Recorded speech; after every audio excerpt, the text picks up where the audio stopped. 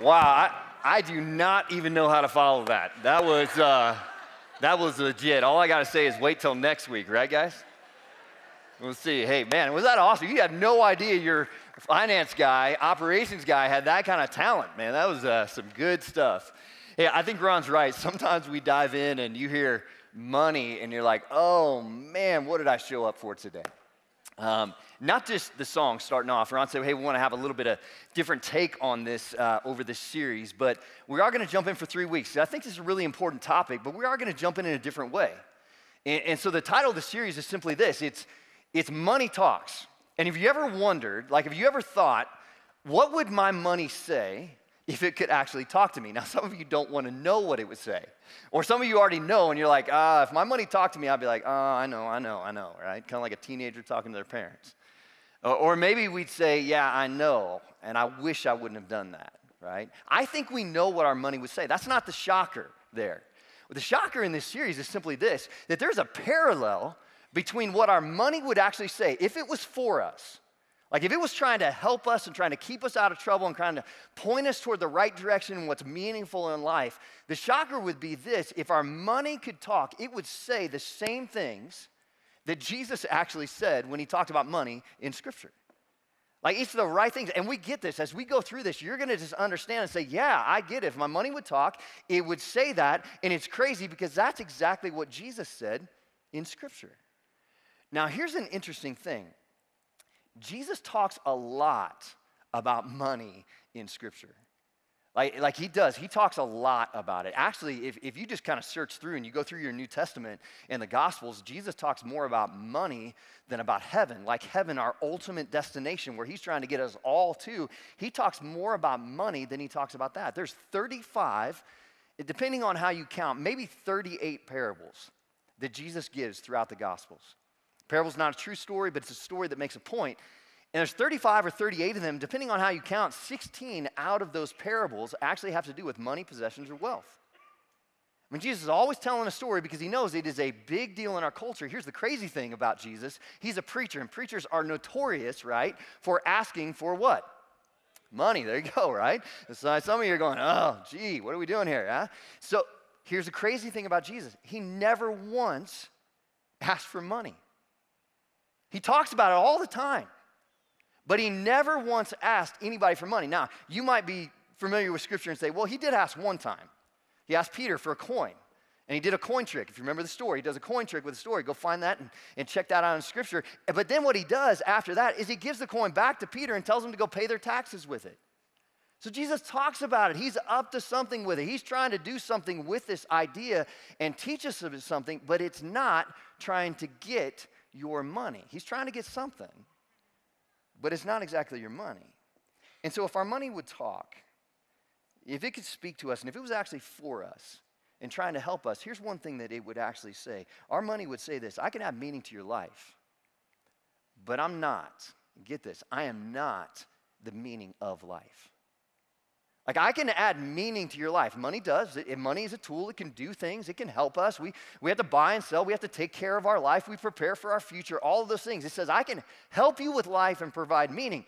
But man, please don't get confused. I am not the meaning of life. And here's the interesting thing is money would remind us that it doesn't get much play at funerals. I mean, think about that for a second. You don't walk into a funeral and people talk about how much money somebody had and all the possessions they had and what they bought with their money. And you don't talk about that, but what they do talk about potentially, if they talk about money, is how much somebody gave away. Like it wasn't the meaning of their life, but man, it was meaningful to them and to the people who they gave to. Money would say, hey, remember, at the end of your life, I don't get a lot of play in that time where they tell stories about you. Money would also say this, to say, I'm a much better means than I am an end. In fact, if money becomes the end of your life and the purpose of your life, you get to that funeral, and not only are there not a lot of stories to be told about you, there's not a lot of people to hear the stories that are told about you. You see, when you really get down to it and you understand where meaning comes from in life, here's a true statement. Here's a true statement, that being a means to an end is what makes anything meaningful. Now catch that for a second.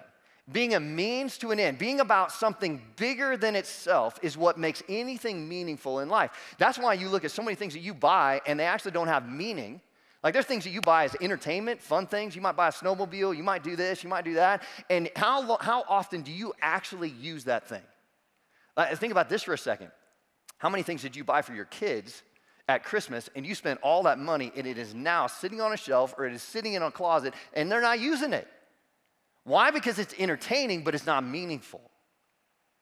And there's a whole lot of things in our life that are entertaining, but they're not actually meaningful. And if you're going to find meaning in something, then that thing has to be a means to an end that is bigger than itself or bigger than ourselves. And so here's the thing, is when you decide to be a means to an end, your money becomes a mean to an end as well. Because if being a means to an end is what makes something meaningful, that's not just true for money, that's not just true for possessions, that's actually true for us. We all have this desire to be about something that's bigger than ourselves, and that's why you're sitting in the seat you're sitting in today. Some of you are sitting there saying, I need something, I need some help, but a lot of us are sitting there saying, I want to be about something that provides purpose and meaning that's bigger than me in this life, because I tried me, and it just ain't working. So to find meaning, something has to be more meaningful than itself. It has to be a means to an end. And that's exactly what Jesus talks about in Luke chapter 16. In one of those 35 parables, he tells a story, and it's one of those, did he really say that kind of stories? Like that's what Jesus' parables usually are. It's those parables that kind of shock you. It's like, I got to think about this. It's even a little confusing. But this parable is about this idea of meaning when it comes to money, wealth, and possessions. And if you know about Luke, Luke was a guy that told a lot of stories about Jesus.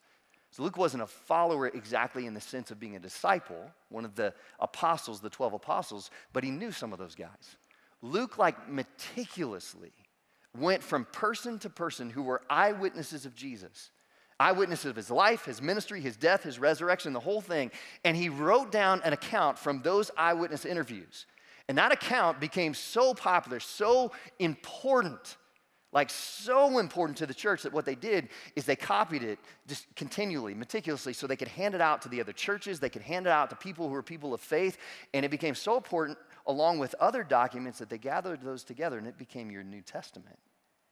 And then they took that New Testament, they put that in the Bible, and that's the account we have of Jesus. But Luke grabs this story, and he says, hey, here is how Jesus defined meaning when it comes to money, possessions, and wealth. Luke chapter 16, starting at verse 1. It says, Jesus told his disciples. Now, when it says disciples there, it's not talking about the 12. It's talking about all the people following him.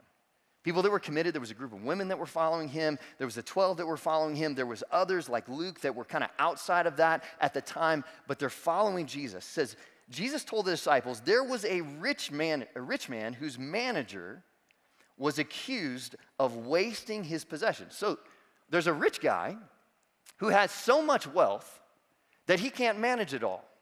So what does he do? He hires a manager to manage all of his stuff because he can't get to it. So he hires this guy, puts him in charge. The guy buys, he sells, he signs his name to things. He runs everything this guy has, okay? And so here's what it goes. It says, so he called him in, or he says the rich man was wasting his possessions, the manager was. So he called him in and he asked him, what is this I hear about you? Give an account of your management because you cannot be my manager any longer. So the rich man calls him in. The rich man who has so much stuff that he needs a manager to manage all his stuff calls in the manager.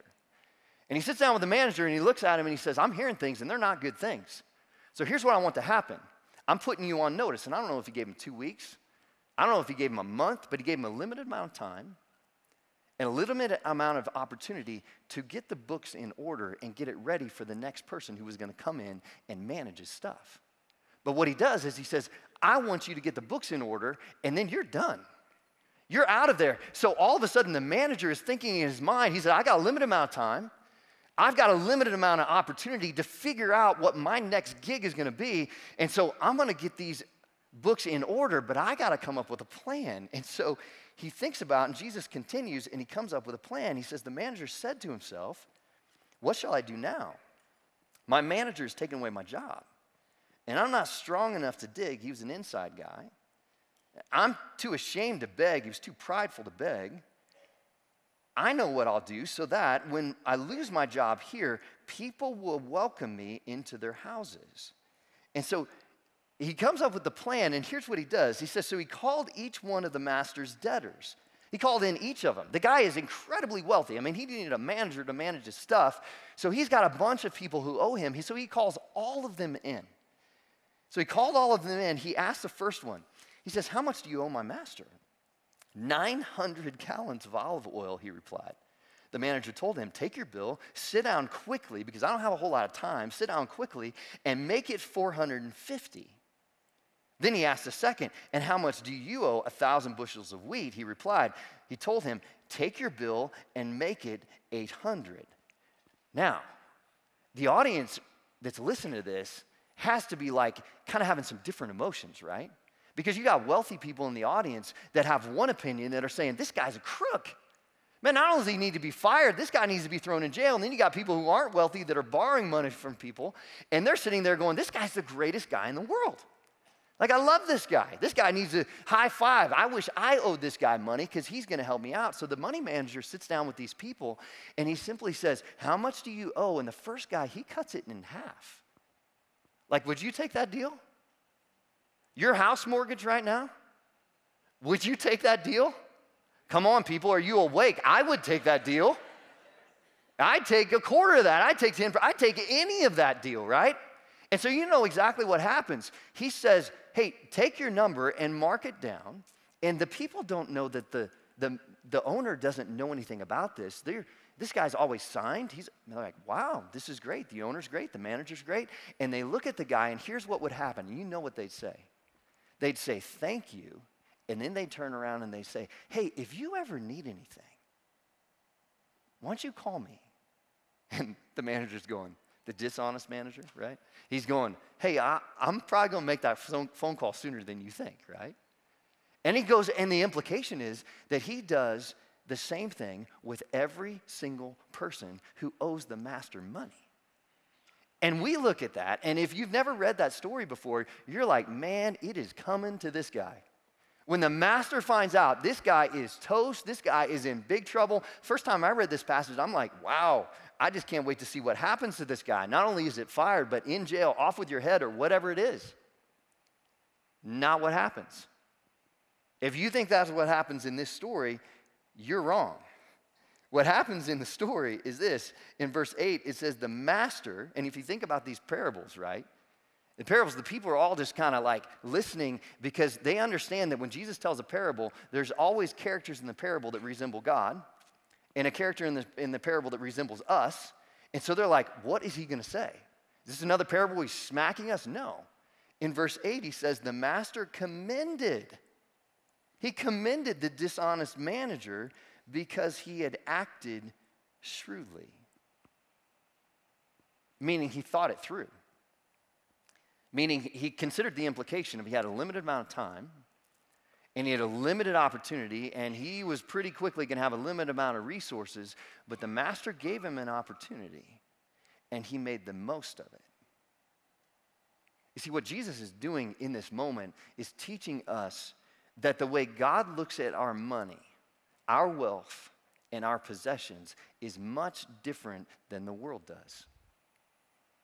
He commends the man because he made the most of the opportunity that he actually had. It goes on, and then Jesus just kind of jumps in and gets serious. It says, for the people in this world are more shrewd in dealing with their own kind than are people of the light. So he says, for the people of this world, like the people of this world, he's not talking about people of faith. He's talking about people of this world that don't have faith. He's talking about people of this world that see this world as basically all there is. Like the bookends of the birth certificate and the death certificate. Like there's nothing else. And so what he's saying is the people of this world, they're shrewd. They actually think through it because there's nothing beyond in their mind. Like there's nothing beyond this life. And if there's nothing beyond this life, then your life is the end. And so your money becomes a means to an end that is actually you. And Jesus is saying those kind of people actually think through that. Because if there's nothing else out there and beyond this life, then I better figure out how to find some joy and some happiness and take care of my life and live it up and just use all my resources for my own benefit, because that's what's going to give me joy and peace. And he just kind of just says, hey, people of the light, he's talking to the Jewish people who had God, who had the law, who had the covenants, who believed in eternity, and believed that this life wasn't just the bookends of birth certificate and death certificate, that there was a whole lot of time out there. He says sometimes people of the light don't actually take in the implications and think through. They're not shrewd. They don't think it through of what all this actually means in an eternal perspective. That there is more to this life, and if there's more to this life that is actually beyond us, then our money ought to be a means to an end that is not us. And it should be used not just for our benefit, but it should be used for the benefit of the one who created us and loves us and cares for us. Now, what's interesting about the whole thing with Jesus is Jesus goes on in the next verse and he gives something very specific. And here's what he says. He just kind of leans in and he stepped out of the teaching part of this, and or the parables part, and he's just teaching. Now he's saying, here's what you're supposed to do with your money, your wealth, and your possessions. Here's what he says in verse 9. He says, I tell you, use worldly wealth to gain friends for yourselves, so that when it is gone, you will be welcomed into eternal dwellings. Let me read that again. He says, I tell you, use worldly wealth to gain friends for yourselves, so that when it is gone, you will be welcomed into eternal dwellings. Now what Jesus does here is he takes it from just the money manager and just the manager into this idea of eternity. And what really doesn't make sense at the time is Jesus is just a great teacher to them. He's a great teacher. It's not much about, he's done some miracles, but the death, the resurrection of Jesus hasn't really happened. But he goes to this thing that talks about death and beyond death into eternity. And what he says to us is your right now resources. Like, you've got to understand, use these right now resources to your benefit. These right now resources can make an eternal difference. Like, think about that for a moment. Your right now resources, what Jesus is saying, if they are to be a means to an end that is beyond you, you cannot take them with you. But the implication is that your right now resources can have influence. You can't take them with you, but they can have influence beyond this life, depending on how we use them.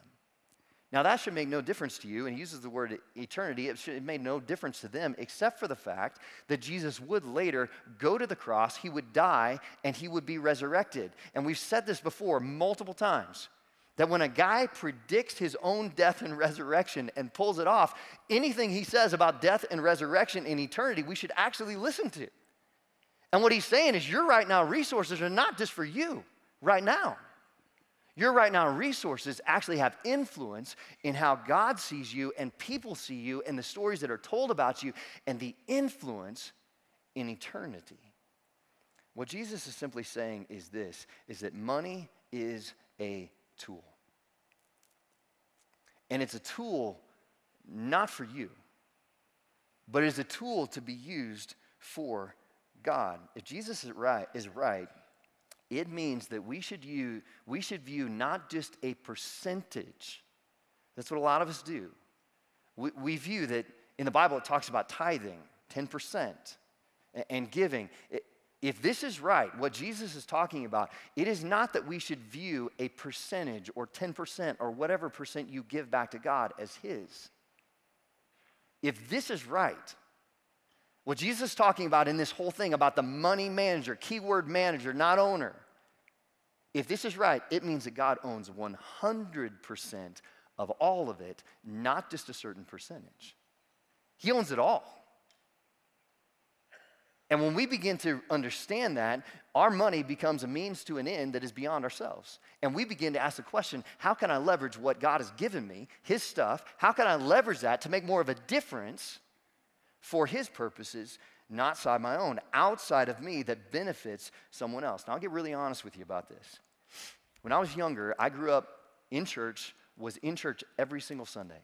I don't know what it was. I don't know if our church didn't quite talk about this a whole lot. But whatever reason, if I was in the back with the youth ministry or the children's ministry and didn't catch it, when I got into my young adult years, it wasn't until I was out of college and in ministry, get this pastor talking, out of college in ministry, where I heard one of our pastors speaking about this tithing issue that I knew, but speaking about it where it caught me. To where I went home, and my wife and I, who grew up in kind of similar backgrounds, our parents were generous, but we didn't talk about that a whole lot, where money went, how they gave, and didn't bring us into that conversation, so it wasn't natural for us. So for us, what would happen for me is basically the money that I made when I was in my young adult years, early 20s, it was a means to my end. Like when I made that $1,800 and I bought that cream-colored V6 Camaro, that was the ugliest car. Man, it was a means to my end. I thought I was hot stuff in that thing. But it was about what I could get and what I could do. And I sit down and I listen to this message and I'm like, wow, I'm missing something here. If it really is all his, then what is the best use of his resources? And Jim, we got to talk about that. And as we began to give and we began to tithe, and tithing is a great place to start, but I don't think it's a great place to end. But as we began to give, we began to realize one thing, and I heard Andy Stanley, great pastor at North Point Community Church in Atlanta, say this about him and his wife in the conversation they had. It's so true. He said, our stuff, our money, possessions, and our wealth that we began to give toward things in the church, toward other things that we wanted to give toward that we were passionate about, our stuff went from being stuff to what? Stories. You see, that's what happens when you understand that the meaning of life is being a means to an end that is bigger than yourself, and you begin to invest in that bigger end and use your resources to advance that thing. What happens is your stuff turns into stories. And if you have ever given to a cause and seen the results of those causes and seen someone else's life change, you would just sit back and say, that's where joy comes from in life. And you would also sit back and say, I wouldn't trade the stuff for the stories any day. And so I would say to you, even around this place, I would just say if you've ever given $1, if you invested, if you were here way back in 2006, 7, and 8 when we were talking about the Frederick campus and the leadership stood up here and they cast a vision for, hey, you know, we believe that God's calling us to do something out there and someone's given some land and you saw that video of those special needs kids out there and adults out there dancing. And if you ever gave $1 toward that, you own that story. It's a part of your story. If you've ever given $1 toward our student ministry and our kids ministry, if you've ever given $1 at this church and helped with missions, like every dollar you give, we take a portion and we give that outside the walls of this place. If you have ever invested, tithed, or over-tithed, or whatever, you own those stories. In our next service, we have a young lady who's going to get down into the baptistry. If you've ever given $1, you are part of her story because she met Jesus at this place. And somebody's baptizing her today. And she is introducing her. She is being introduced to Christ and saying, I'm living my life with you. And here's the thing. If you've ever invested a dime, you have helped prodigals come home. You've helped marriages be rebuilt. You have helped people in other countries in unreached areas hear the gospel. You have helped students right here last Wednesday night sitting there and hearing about their identity and making life decisions. You've helped kids be introduced to Jesus. You've helped us feed families. In Longmont, at an elementary school, 93 families at Indian Peaks Elementary School. And you know what? Some of them, they don't know Jesus, but they know there's a church that cares about them, and you gave toward that.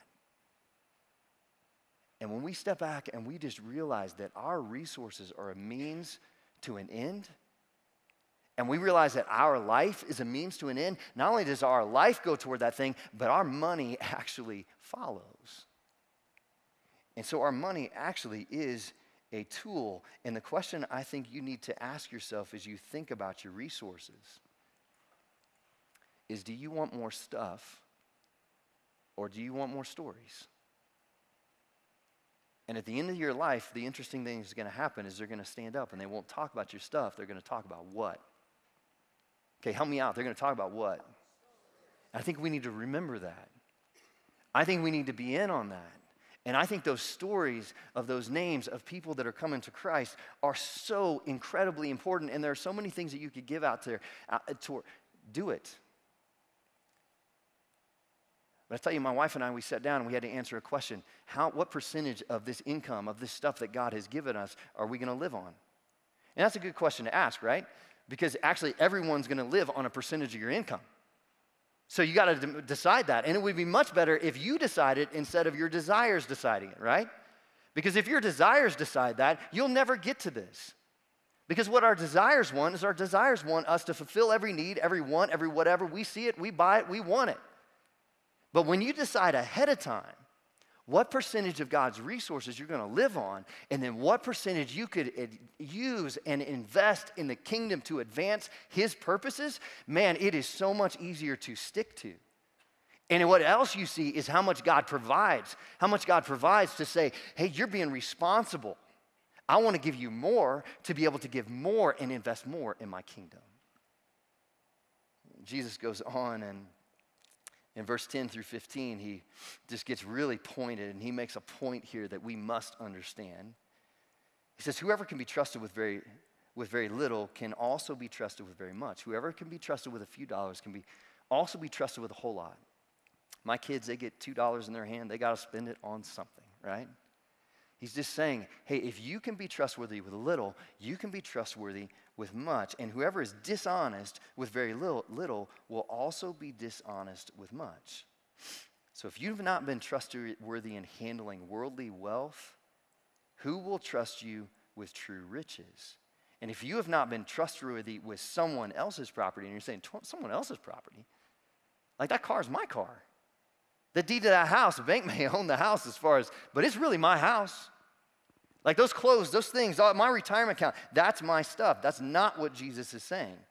And if you have not been trustworthy with someone else's property, God's property, who will give you property of your own?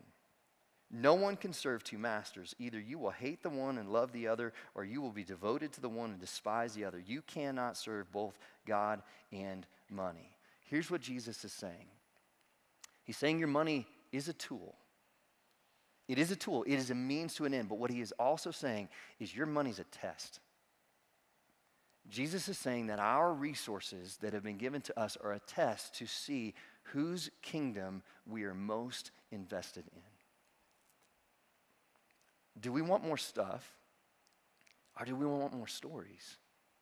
Do we want to use God's stuff in a way that it creates more stories? And that's the test that he puts before us to show whether we are putting first his kingdom or putting first our own. Basically, what Jesus is saying is money would say this to us. It would say this. It would say, I'll still be here when you're gone. And the moment you think you own me, I own you. You see, the principle of the story is it talked about a dishonest manager. Take out the word dishonest. What Jesus is really saying is, you're a manager, not an owner. And I think most of us live through our lives and we're like, no, I own this, and God, you get a percentage. He's saying, no, I own it all, and I have entrusted you with it. And I want you to be shrewd. I want you to think through this in the eternal perspective, the big perspective of how can I use everything I have to advance his kingdom and make more stories happen for the gospel. The real question is this: if you're not an owner but a manager, then who are you managing it for? And if this world is a product of evolution or the Big Bang or whatever, and there's no real meaning out there, and we just kind of all showed up, and in the end, we're going to be done, you can't really answer that. But if you're a Jesus follower, and I'm a Jesus follower, and my wife and I had that conversation way back, and we know who we are managing it for, it changes a whole lot about how we look at our time, our money, and our resources. And Jesus would simply say, manage it well, and don't get you confused. If our money could talk, it would say this: I'm a means, not an end. I'm a tool, and I'm a test. I can add meaning to your life, but I'm not the meaning of life. Now, here's where we started. Started with Ron doing a pretty incredible song. But we started with Ron saying and then me saying that some of us didn't really come to church expecting to hear this morning. Weren't really excited. Some of you looked at your bulletin in the last 3 weeks and you're going, oh, great, here we go, but I'm committed. I'll be here, right? Someone's like, I don't really want to hear what my money says. I don't even know if I want to hear what Jesus says. But if you're a follower of Jesus, I think there's a huge question for us to begin to ask. I think it's a huge question when we think about like what percentage would we live on and what percentage would we use for God's purposes. I think there's a big question that if meaning comes from, if being a means to an end is what gives something meaning, then what ends do you want your life to be a means?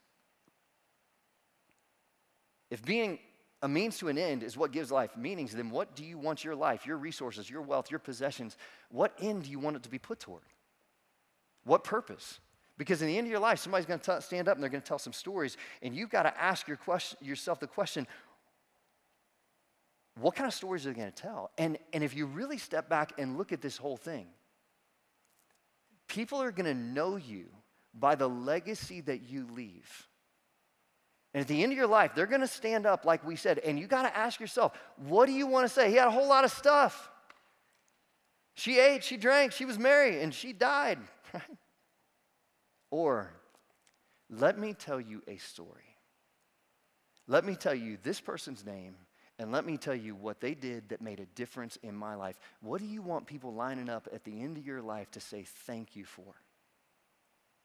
And I'm telling you, it comes back to this issue. And God says you can use your time, but I have also given you resources that I want you to use. I think we need to ask ourselves the question, do you want more stuff or do you want more stories? And if meaning comes from being a means to an end beyond you, then what do you want your life to be a means to an end to? The end of the story is pretty interesting because the crowd is standing around and Jesus has the disciples. He has a group of women that follow him and actually help resource his ministry. He has, other followers there. Then he has just people that want to be healed. There's all these people, and then off to the side, it says there's this one group, and it's always the group that's ticked off, always the group that's frustrated with Jesus, always the ones that critique every single thing that he says. Who are they? The Pharisees, right? The Pharisees. That's the way it always starts, the Pharisees. Verse 14 in chapter 16 says, the Pharisees who loved money heard all this and were sneering at Jesus. Let me ask you a question. Do you ever hear one time in Scripture what those guys' names are? Not once. Not many stories except bad stories told about them. We'll pick this up there next week. And I think we need to get this right. Let's tell more stories than just accumulating stuff. Why don't we stand together? We're going to close our services right now. But let's stand together. I just want to pray for you and encourage you. After I get done praying, if you need prayer for anything, I'd encourage you just to come up front. I'd also encourage you, when you walk out today, there'll be some people that'll be standing there with some buckets. And you remember that those buckets, it's not for your trash. It's for your giving. And it's for stories that we're trying to tell. And so I would encourage you to do that, or whether you do it online, however you do it, but let's tell some more stories as a church. Why don't we pray together? Father, I'm so grateful for people in my life who have pushed me in this issue. I'm so grateful for a church that has always been incredibly generous. And Father, I think about the stories that are told throughout the years in the history of this place, of the generosity of this people. The stories of people, life change, and so many things that have happened in families, so many things that happen in the community, so many things that have happened around the world, and it's because of this issue. And so, Father, I pray right now that you would bless this group of people incredibly. And I also pray that you would convict our hearts to be about more than ourselves. Help us to tell stories as a church. Help us to tell stories as individuals. Help our lives to lead to stories that make your name great. Father, we love you. Give us a great week, and we look forward to being back next week to continue this. It's in Jesus' name we pray. Amen. You guys have a fantastic week. We'll see you next Sunday.